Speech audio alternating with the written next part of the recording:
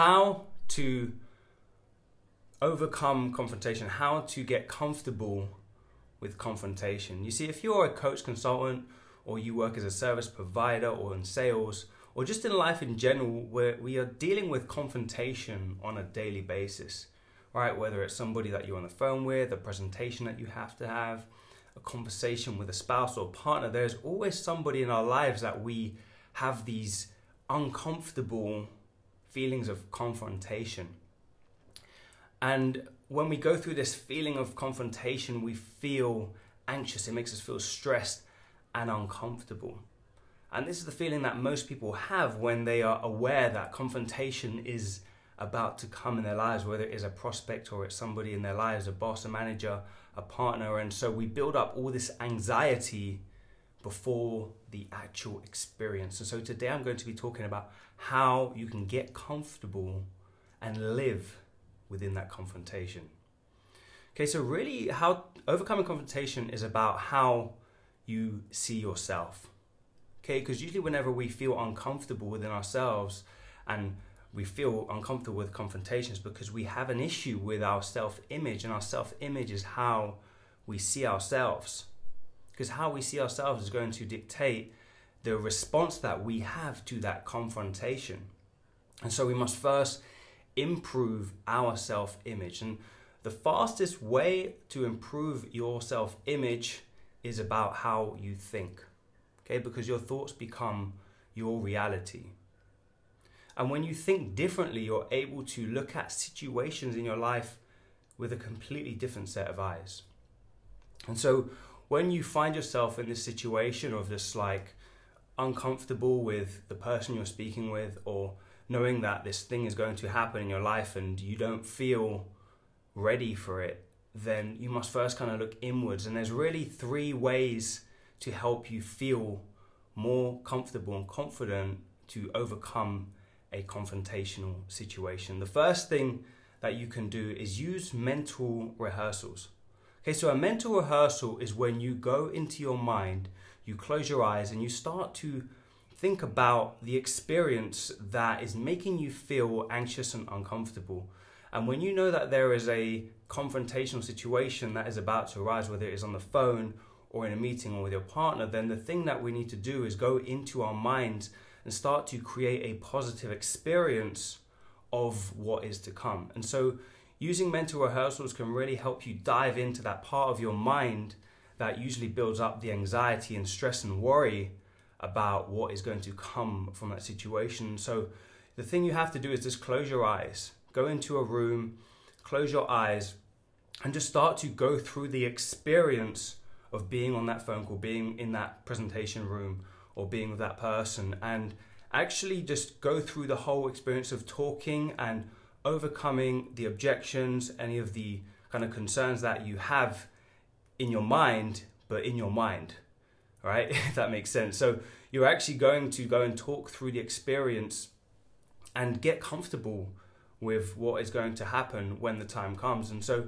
when you have this kind of mental rehearsal and you start visualizing you successfully overcoming the challenges and the obstacles that come your way, you start to feel like it's real, because our minds and our realities don't actually know the difference between what's real and what's not. So if you start to imagine these thoughts as real, your reality will also be shaped in the same way. So when you start to live in a positive state through the experiences in your mind, your body will start to follow. So when you find yourself in the situation in real life, in what we call reality, then you'll be able to have a lot more certainty within yourself and feel a lot calmer and less anxious about what to do. The second thing that you can do is use your words wisely. Okay, what we speak into our life, we become. And so when we use our words in a really strategic way, we can think differently about situations. And so positive affirmations, that is affirming to yourself who you are, you'll be able to show up in the confrontational situation with a lot more positivity and a better outcome for both you and the other person. And so using the beliefs that you have about yourself, whether it's talking about yourself with positive words, saying that I am worthy, I am good enough, or I am a leader, saying things that empower you okay, to step into that situation with confidence. Because when you use your words wisely, when you start saying things that are going to enrich your life, that are going to make you feel positive emotions inside, you will start to project that energy, that positivity, and you'll start to look at situations a lot differently. Because really, confrontation is only something that we create in our minds. It's something that we've told ourselves. And so if we are able to look at confrontation as a good thing, as a necessary part of moving us to the place we want to be, then we start to change the way we look at what it really means to be in a confrontational situation. So pick your words very carefully. Use positive affirmations, words that will empower you to step into that situation, but feel confident and excited about moving on to a new opportunity, overcoming the challenges, and just moving forward in life. Okay, the third thing that you can do is change resistance into relaxation. Okay, so move from resistance into relaxation. Whenever we are about to step into a confrontation situation, a phone call, a meeting, the feeling that we have is resistance. We don't want to do it. We start to feel stressed and anxious and nervous. And so what we need to do is move our body's physiological state from this tense nervousness and wanting to resist it to actually relaxing and turning off our body's nervous system so that we can control our emotions and not be controlled by our emotions. And so by just sitting still and calming your body, you will calm your mind, because when you calm your body first, your mind will follow. And so something that can really help you is just find a chair, a quiet room, and sit and just consciously start to switch off the different areas of your body, paying close attention to the arms, your legs, your mind, and just kind of catching those thoughts as they pass and let them go. And when you do this for about 5 minutes, when you actually sit and just calmly breathe and just switch off every function in your body, you can switch yourself out of this kind of resistance, tense mode into the relaxation state. And when you're in this relaxed state, you'll start to make better decisions. You'll start to think clearly. And so when you show up to that meeting, when you have that phone call, when you meet that person, your body will be in a better state of mind to make a better decision, to say better things and not get anxious and nervous. Okay, so if you want to learn more about this kind of stuff, overcoming confrontation through changing the way you think, then head over and grab a copy of my free ebook. Go to thebodyconsult.com/free book. That is thebodyconsult.com/free book. And this is where I share some strategies and tactics to help you with your physiological side of things and your psychological side of things. Okay, so how your body is functioning and how you are thinking, so that you can overcome challenges, overcome your self-image issues, and just gain more confidence, because that's really how we are going to show up as a leader in other people's lives. The other day, I was on the phone with a lady, and she was uncomfortable in her body. It was affecting her energy, it was affecting her business, and it was affecting her relationships, being the one with her kids and with her husband. And in that moment, I asked her if her husband knows about how she is feeling. I said to her, does your husband know about this current state that you're in? And she said, no. And I said, why? She said, I'm nervous and scared. I don't know what he's going to think. And I said, okay, do you know what he's going to say? And she said, no. And I said, okay, so you don't know what he's going to say, but you are creating this story in your mind. And so what I encouraged her to do in that moment was to overcome her fear, overcome the feeling of resistance that she has inside her, and go and talk to him and let him know how she is feeling and how her health and her body is affecting these different areas of her life and how it's affecting her relationship. And she said, I'm scared, I'm nervous.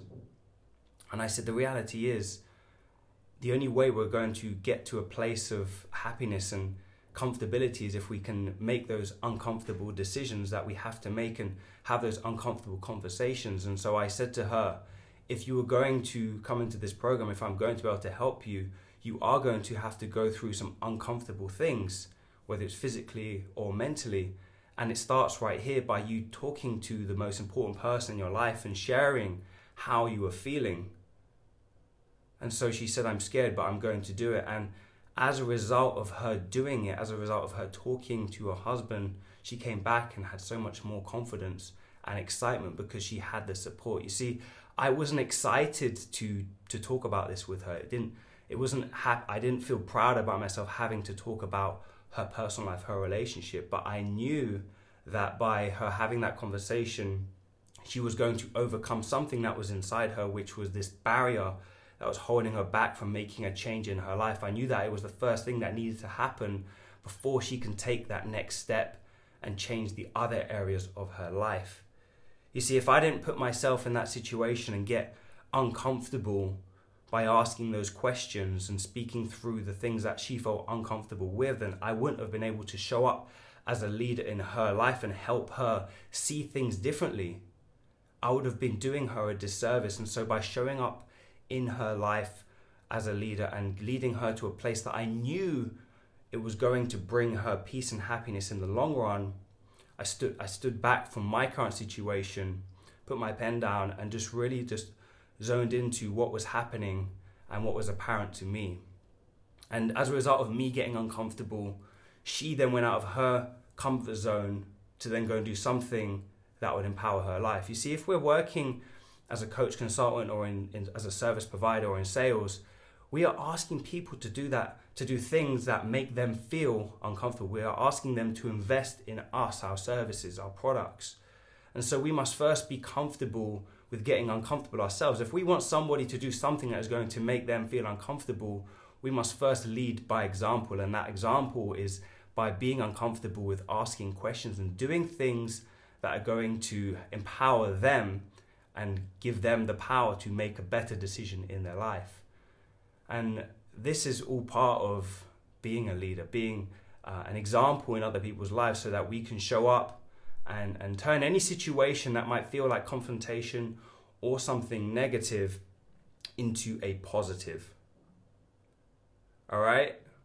So if you've been in this situation where confrontation and the thought of resistance creeps into your mind and starts to pull you down and hold you back from getting on that phone or going to that meeting or speaking to that person, if you found yourself pulling yourself away from those scary moments and those confrontational moments, I share more about this kind of stuff in that free ebook. So if you want to grab a copy, go to thebodyconsult.com/free book. That is thebodyconsult.com/free book, and start to overcome that part of you which is currently being held back. It's currently being held back by your fears and your uncertainty.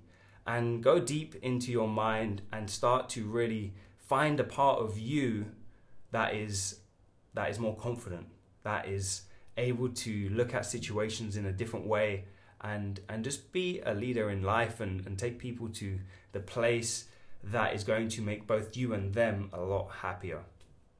Cool. Thank you for tuning in. Thank you for watching, and I'll see you guys soon.